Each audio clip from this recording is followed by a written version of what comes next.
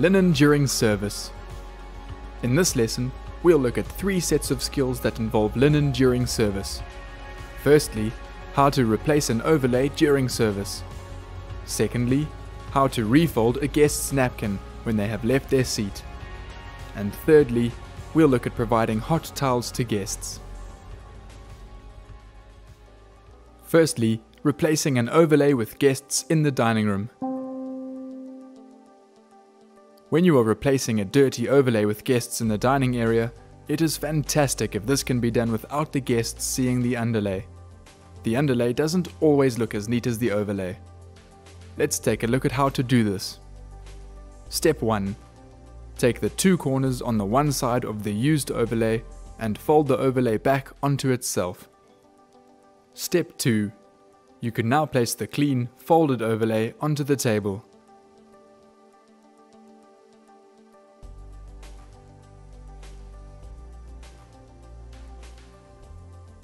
Step 3. Pull the used underlay back over itself to expose a bit of the overlay. Then pull the new overlay to cover the underlay. And lastly, step 4. You can repeat this step piece by piece until the new overlay completely covers the table. From here, you're ready to reset the rest of the table setting. Now let's look at refolding guests' napkins. Throughout their dining experience, the guest may sometimes leave the table, for example, to go to the restroom, have a cigarette, or take a phone call.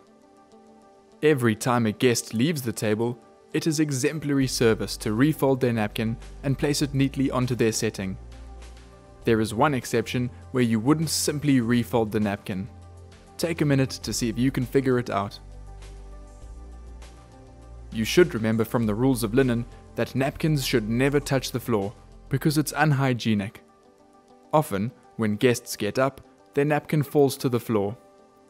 In this case, you'd remove that napkin and fetch a clean one from back of house, placing it on the guest setting as you would at the beginning of service. It also allows you to reset tableware where necessary. It is very impressive for a guest if they return to their seat to find that you have taken the care to refold their napkin beautifully for them.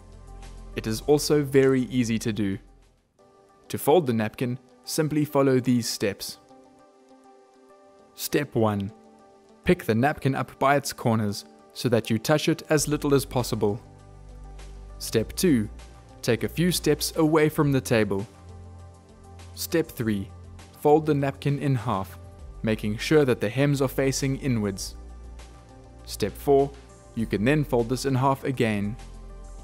Step 5. Fold it in half again, but this time lengthways.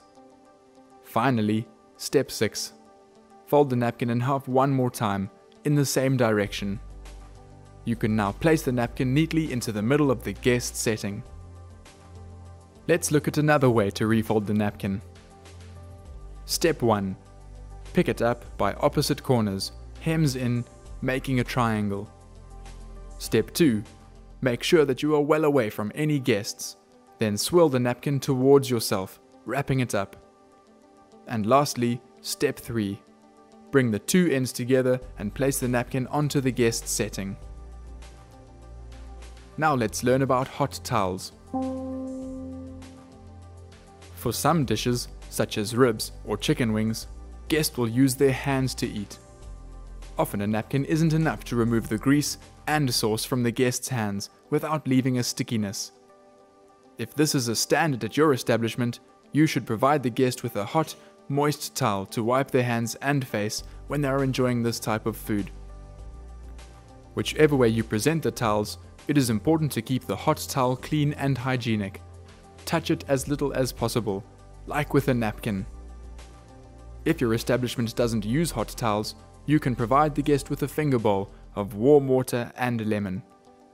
Make sure that the water is warm enough to remove and dissolve any greasy sauce, but not so hot that it will burn the guest. Well done on finishing this lesson on linen during service. Good luck.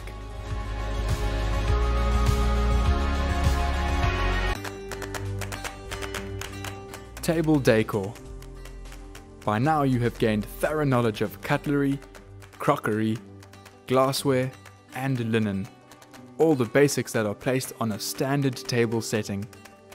So in this lesson, we're going to look at some pieces of table decor you might use at your establishment, and the important points to remember for each.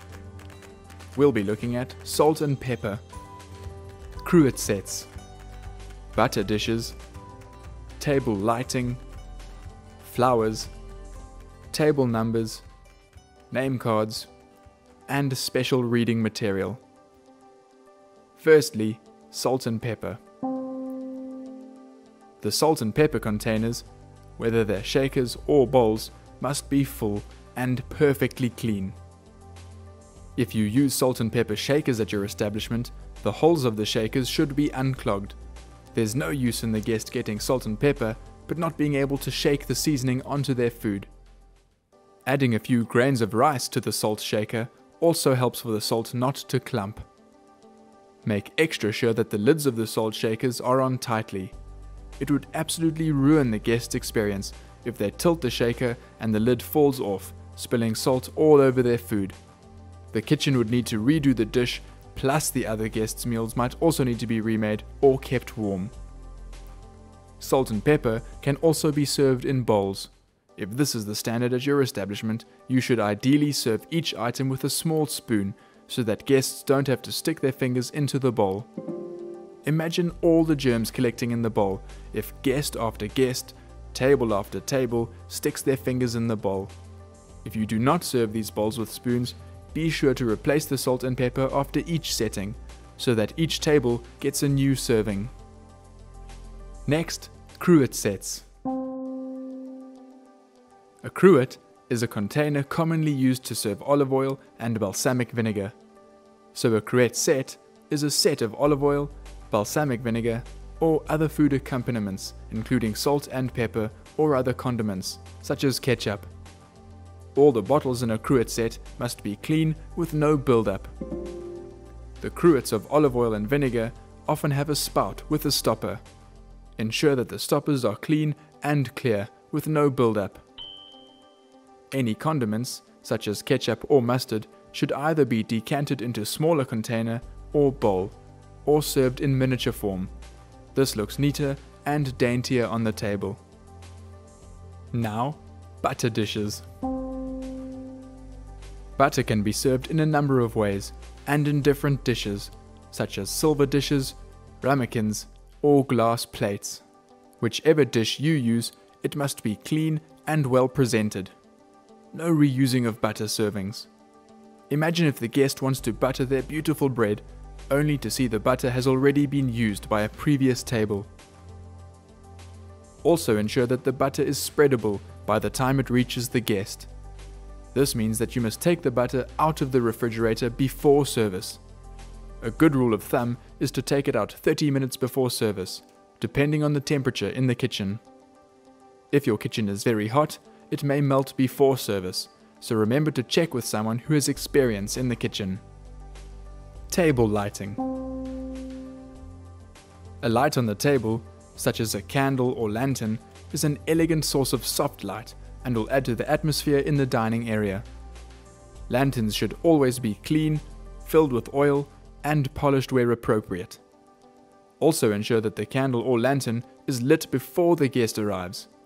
If the candle is only lit once the guest is seated, it creates the impression that you didn't prepare for their arrival.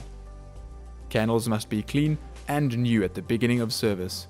That is, not burnt down halfway. If a candle is already melted halfway when service starts, it will probably be burnt out by the middle of service. Now, flowers. If there are flowers on the table, they must be fresh, so remember to check the flowers before service and replace those that have wilted. Next, table numbers. If you use table numbers at your establishment, they should be clean and placed where they are visible. Ensure that you know the standard at your establishment about which direction the table number should face. Now let's look at name cards. You may be required to place name cards on each setting for some functions or special occasions. The cards are usually placed above the setting. However, depending on the occasion and the style of the card, this may differ.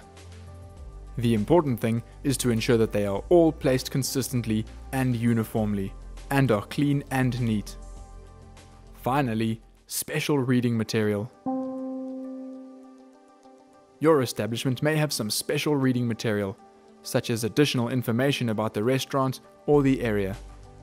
If so, ensure that you know where to place the material and, as always, make sure that the material is clean, neat, and placed uniformly. Can you remember all 8 key areas when it comes to table decor and accompaniments?